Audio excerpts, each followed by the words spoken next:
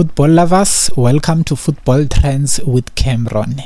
I have something. Molefi Ntseki responded to the absence of these two players of Amakhosi. Here, I'm talking about Mdantsane and Dstv Premiership. Ntseki explained, stating that he is just doing a club rotation, giving other players a chance and creating depth laphaya ngaphandle ukuthi nje if ngaba nama injuries or ama suspensions uyazi ukuthi I backup igalo. So for me, a club rotation it is something that is good for a club and also to create a healthy competition.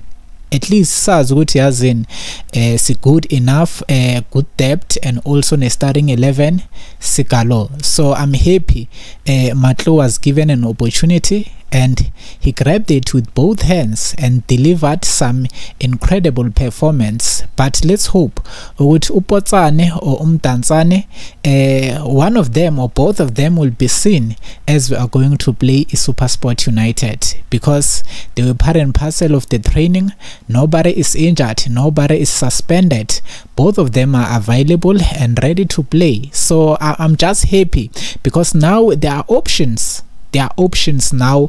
Akusase lento lena predicted line up ukuthi nje so yazi ukuthi ubani ku starting 11. At least now we have enough depth.